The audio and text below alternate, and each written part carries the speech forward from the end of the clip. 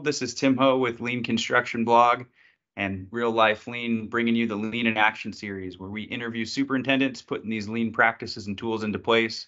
I'm stoked to be joined today with Nick Clemens from O'Shea Builders. Nick, how you doing today? Yeah, I'm doing good, Tim. No, I appreciate the opportunity to join you this morning, and yeah, looking forward to diving into it.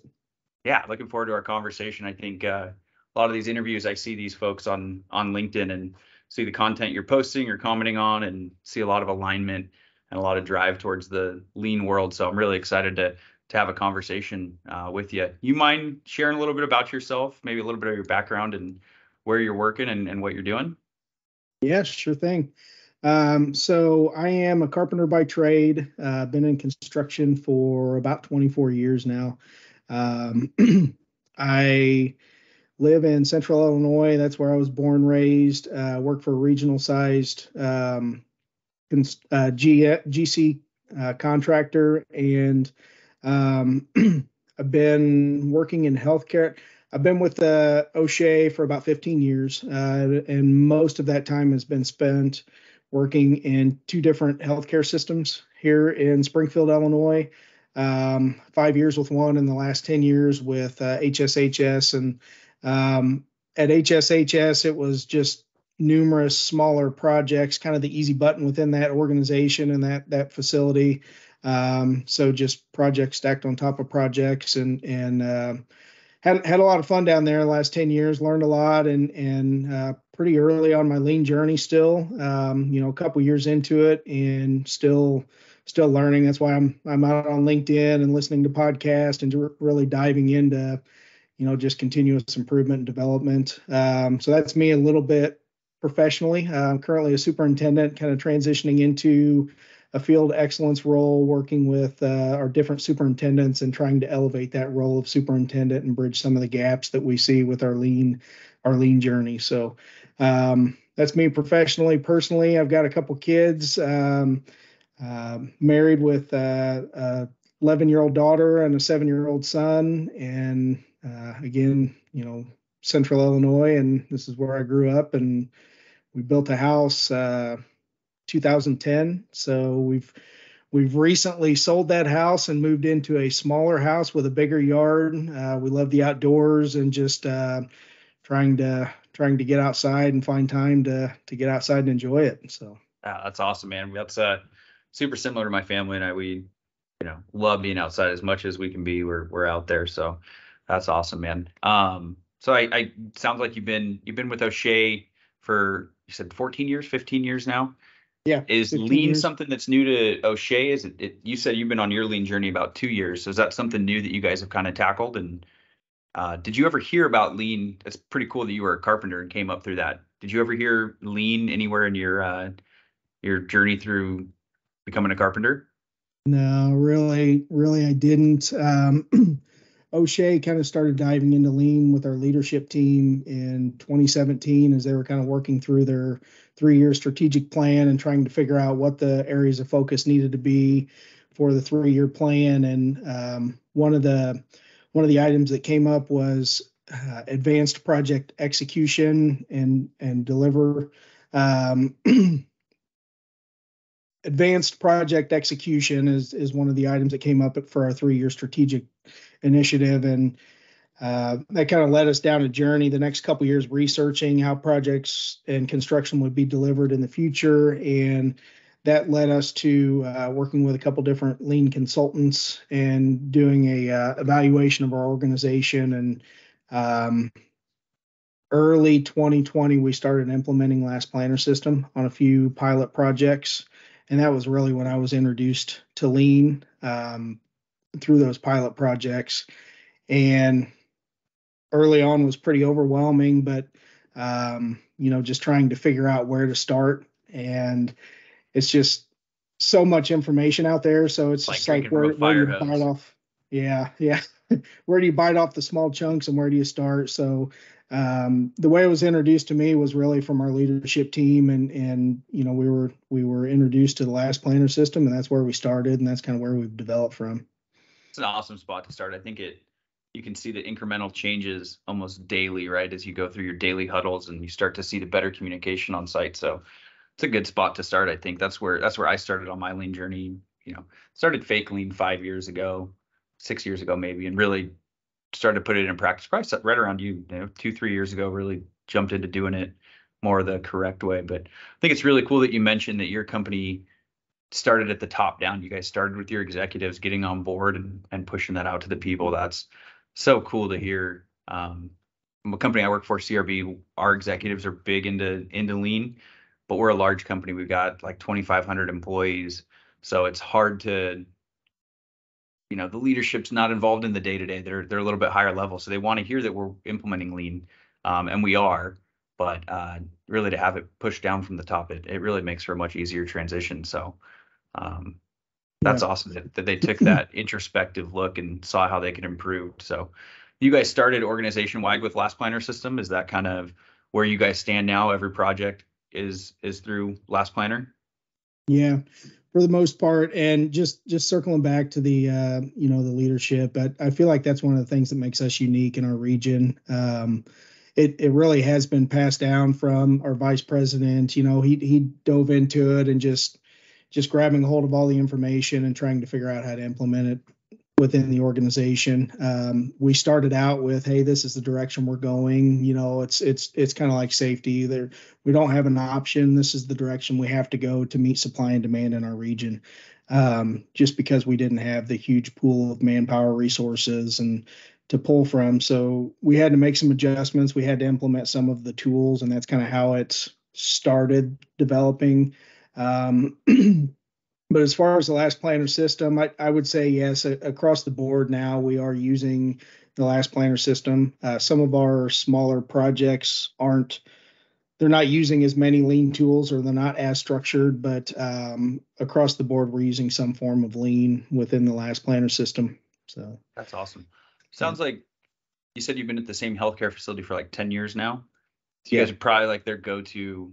I worked on a facility for a couple of years like that where all their projects just kind of came to us. So you're probably managing, at one point, I think we had 30 or 40 small little things we were managing. Um, do you guys use Last Planner like down to that level, or do you kind of use your Last Planner more to manage that whole portfolio? Yeah. So we do, and I guess my role within that system. Uh, I would manage the smaller projects, kind of the easy button, the cath labs, the one-offs, things like that. And then we also have other superintendents within that healthcare system managing larger projects. Mm. So it kind of just depends. We've started using TACT. Both projects we utilize Last Planner system, our huddles, our daily huddles, our weekly work plans, and our collaborative approach with our trade partners. Um, within I would say the big picture within the projects that I take care of down there, it's more like the personal organization and how do you optimize your time? How do you eliminate context switching? And a lot of that stuff came from Jason Schroeder. I attended a Super PM boot camp back in early 21, went out to Phoenix. I think it might have been his first boot camp, and Oh, that's and cool. really grabbed a hold of some of the personal organization stuff, and it kind of stuck. And I took that and ran with it because I could really see a lot of the flaws in the way I was leading projects with the just the numerous projects. I mean, you waste so much time shifting Oh from yeah. one item to the other. So that was really the basis.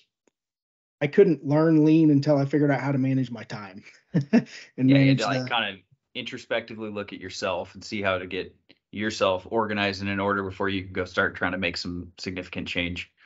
That's really cool. I'm hoping to get out. I'm going on paternity leave here in a couple weeks, but when I get back from that, I'm hoping to meet with my manager and get myself a ticket booked to the boot camp there with Jason and the Elevate team.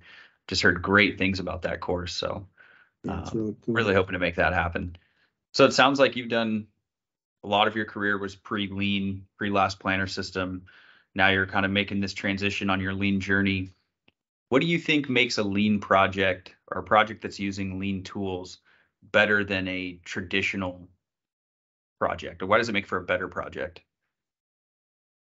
I guess whenever I think about lean, I think about collaboration and communication. So rather than just the GC or the owner saying, this is the way we're going to build it, this is the way we're going to do it. It's utilizing the experience of the team. And when you utilize and collaborate with the trade partners and everyone is bought into and adds to and builds the plan and logistics on what not only makes them successful, but what makes the project successful, you get a lot better. The process and the system's a lot better, throughout the construction process, and that gives you a better end result. So just utilizing that experience of the team, solving Yeah, right. problems. Optimizing the whole there. It's unique. I see when you really get moving with a crew that you're kind of base everything in respect, and it's a whole collaborative planning process. And oftentimes these guys have so much knowledge about stuff that's even outside of their scope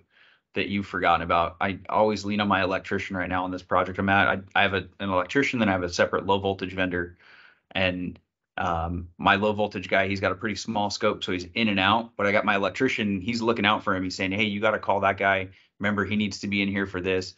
You need to make sure he's got this covered. And he's almost like helping me review scopes, but he's helping keep me on schedule with those guys. And I think had we been going kind of in old school, just push out a P6 schedule to these guys, it would have been a totally different ball game that we were working with. So the Yeah. collaboration, it's huge. Yeah, you see the different levels whenever you're trying to implement lean, and some guys grab a hold of it a lot quicker and easier, and some guys are a little more reluctant. So yeah, we've even seen that internally, and it's like if you really lean into the guys that are grabbing a hold of it and embracing it, and focus a lot of your time and energy on those guys, a lot of the other guys will elevate to that level as well. So even with the trade partners on your job, that guy that's helping out, that guy that's being the champion, if you're focusing your energy and resources on him, a lot of the other guys are going to elevate to that level as well. Yeah, that's the way we take it. We try to let's praise the guy doing it well, right? We want to call him out in our daily huddles when they're doing something right. We celebrate when you hit your planned dates, but we don't break down the guys that aren't doing it. The Yep. guys that miss some dates, it's like, hey, that's okay. What can we do to be a little bit better, rather than try to hit them over the head with the contract and be Mm-hmm. all upset.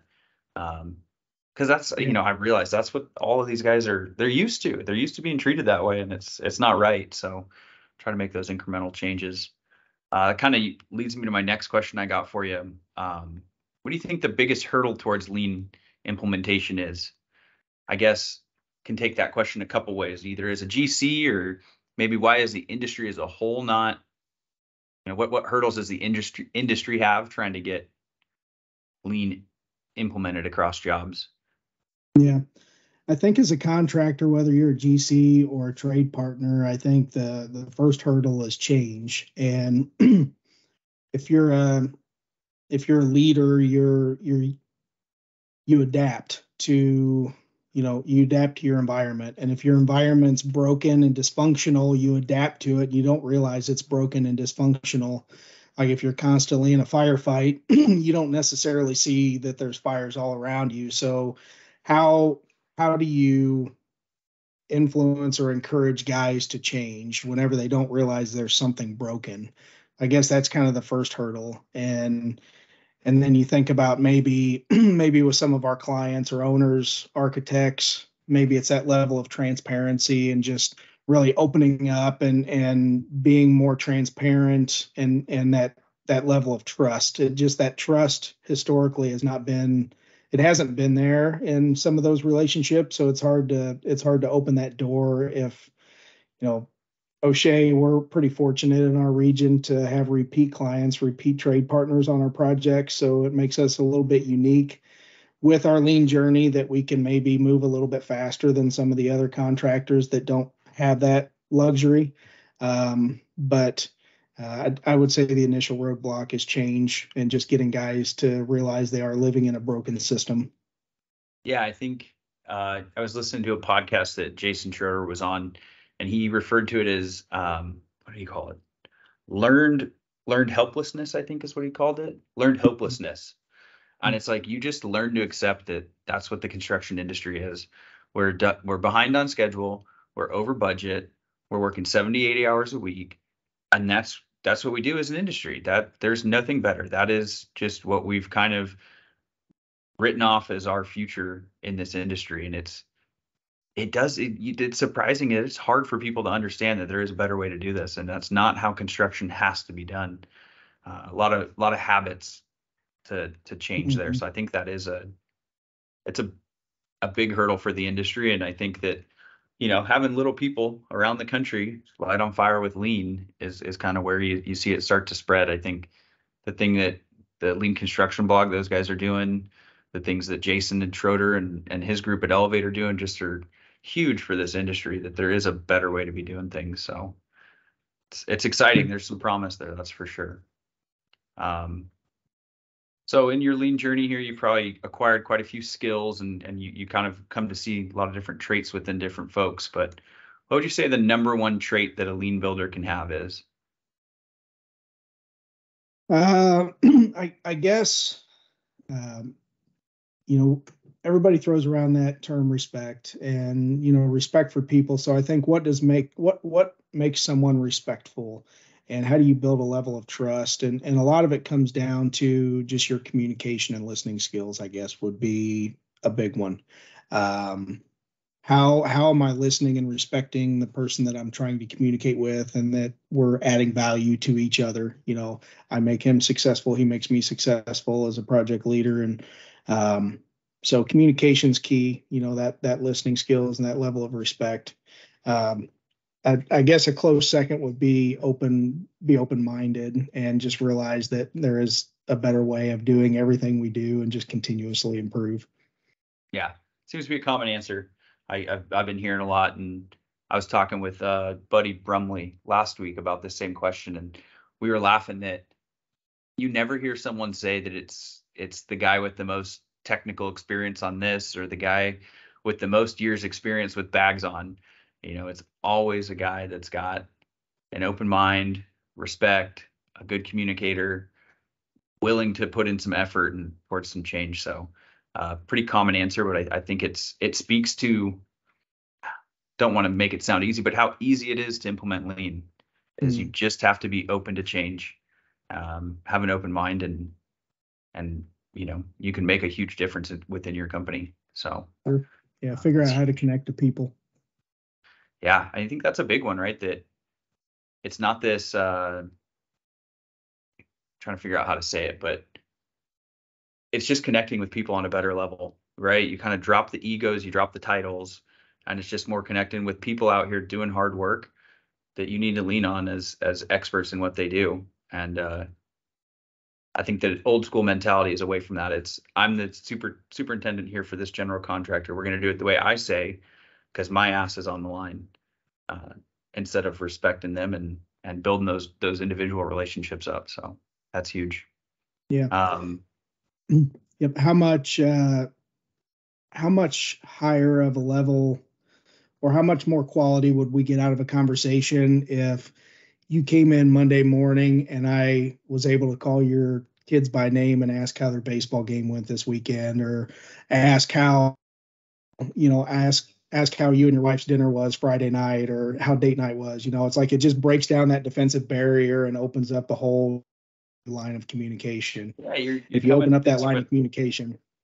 from a totally different level at that point when you can. And I try to do that outside of my foreman. I really try to get to know all the guys from the crews. We're doing lunches and stuff like that. Like, goes a long way to call someone by their first name. Someone, when you got a job site of 40, 50, 60 people on site, and you can get 75% of them by their first name and ask how they're doing, like, that goes a long way with them. And I think that it's not that hard to do. um, Mm. but it's important. I think it's super cool when you start seeing that happen in between trades, right? I got foremen now that they know what each other do on the weekends. They know their kids are playing this sport, and it's super cool to hear them catching up after, on a Monday morning, and their stretch and flex or our safety huddle about, hey, how did your car run this weekend out at the desert? And oh, did you end up going to that baseball game? I was there too. Like, it creates a big feel of camaraderie and almost a family on the job site, which just makes everything flow better, which is awesome. Mm. Yep. So we're talking about all these great things about lean construction. What do you think one of the largest misconceptions about lean construction is? I guess that, the whole do more with less. So if I talk to you about lean, you don't necessarily know what lean is. You think that I'm asking you to work harder and I'm asking you to do more with less. And it's like we don't respect the process and the system that lean is. We just think about the end result. If we respect the process and the system, it enables us to do more with less, but it's because of all the different parts and pieces that play into it. So I think that the biggest misconception would be just not understanding the system and the process and just thinking about the result, and that I'm asking you to do more rather than giving you extra help. Yeah. I think the word lean just as a word is interesting, right? People think lean, I need to trim.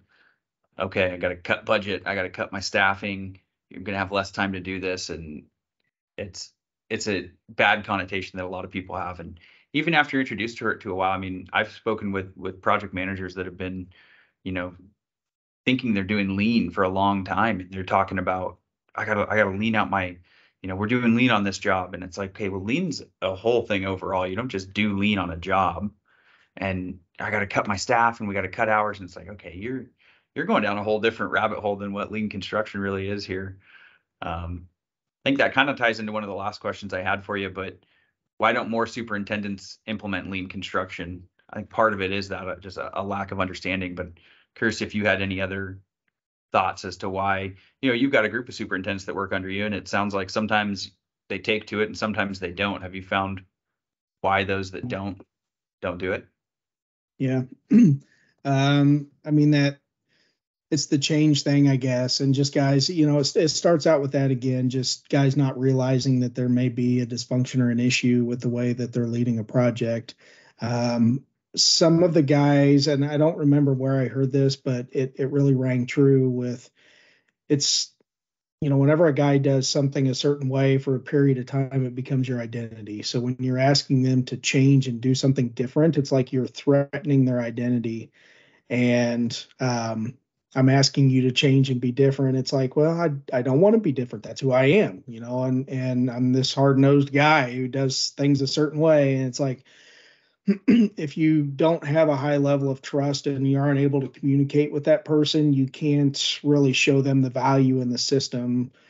All they see is that you're asking them to change the way that they're leading that project. So I think that some of the situations that we've struggled, it's because the leader doesn't understand why you're asking them to change, or maybe we haven't been the best communicators at this is what's broken, this is why we're trying to fix it.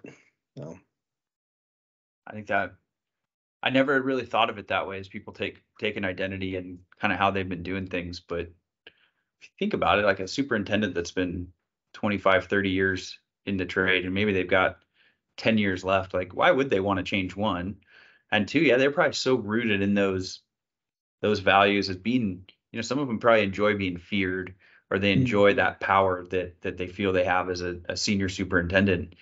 It's that's a unique way to approach that situation. I really like that quote that you said there.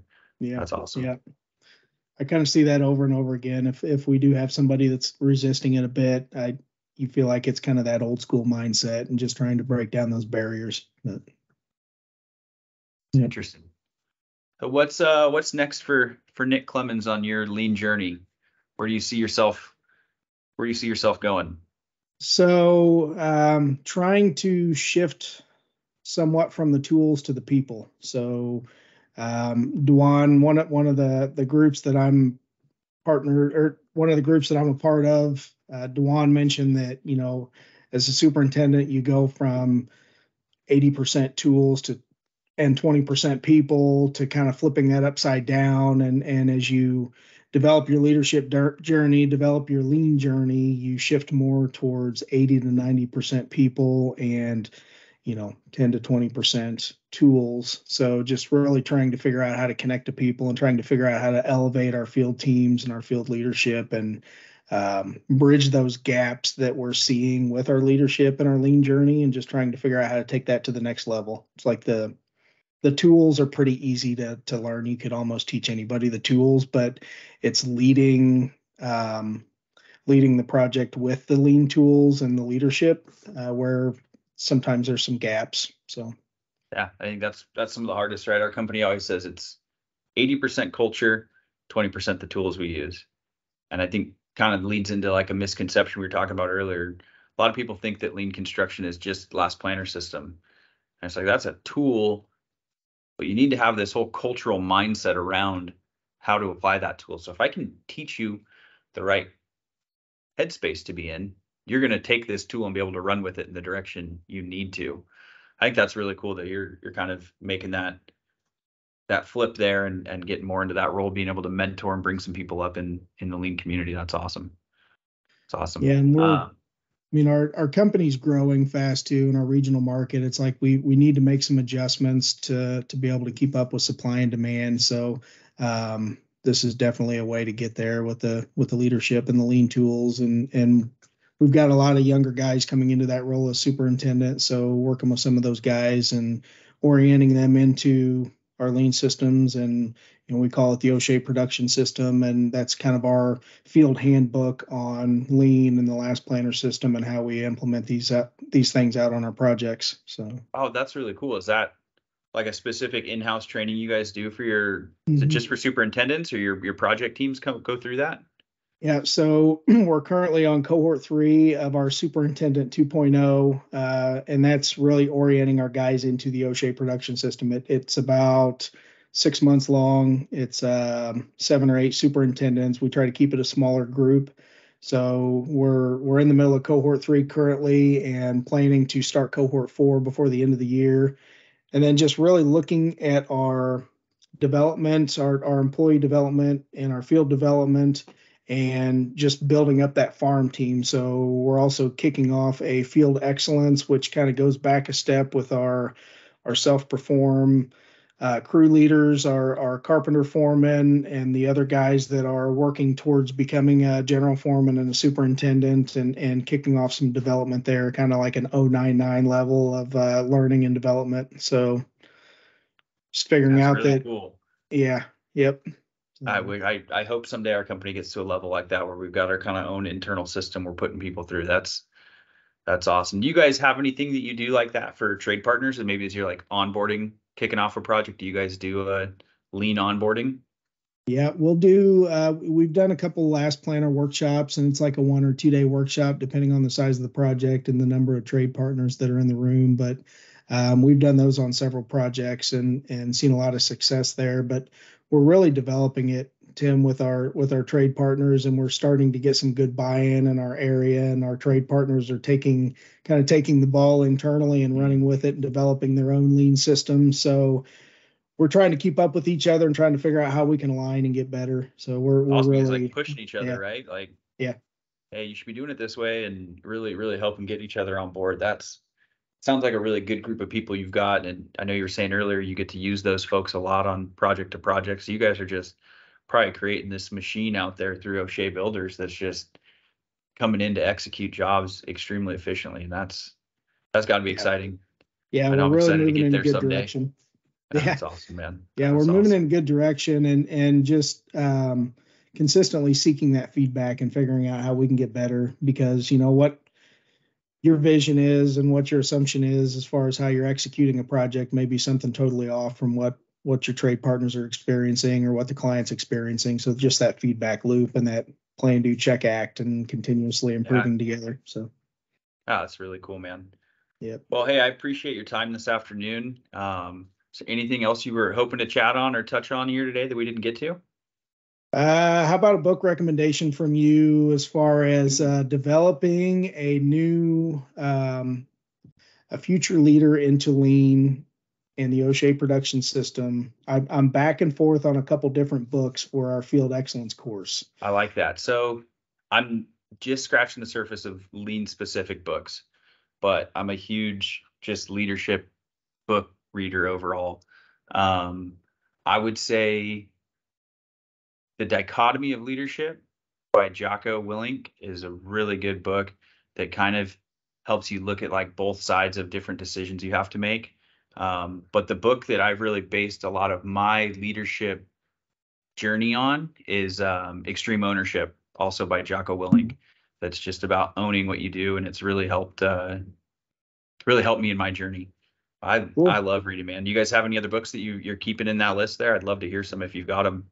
Yeah, a couple of our foundational books, the Lean Builder, that's one of our prereqs for Superintendent 2.0. So we asked the guys to go through the Lean Builder book with Joe and Keon, and we actually just had a workshop a couple months ago with Joe and Keon here locally, and that was really awesome. You know, we've been on our last planner journey for several years, and those guys come in, and it's just like knock our, blow your socks off with some of the information and just some of the different things and the collaboration that those guys are doing with their trade partners and internally. There was a lot of great information there, but that's a big one. And the Elevate Construction Superintendents is also a big one with our leadership. So Yeah, those are great. I got both of those. Uh, those are really kind of what sparked me a few years back. The Lean Builder was a few years back, and then Jason's book, I think I read early last year. Those are great lean books, though. yeah, It's really cool. I'm stoked on this Superintendent 2.0 things you guys got going on. That just sounds like an awesome. The fact that you guys are putting in the effort and like there's a pre-read list before you get started in this cohort. You need to make sure you go through these things, and it yeah. seems very intentional for the type of leaders you guys are trying to grow up. So kudos to O'Shea on that. That is really, really awesome to hear you guys have something going on like that. Yeah, thanks, man. No, it's been a fun journey, and like I said, we're just getting started. So Yeah, that's great, man. Hey, well, it's been awesome getting to know you a little bit here this afternoon, Nick. Appreciate your time. If there's ever anything I can do for you, please feel free to reach out, man. yeah, thank you, Tim. Good talking to you, and same goes for you, sir. Appreciate it. All right, catch you Have a later. good one. Bye.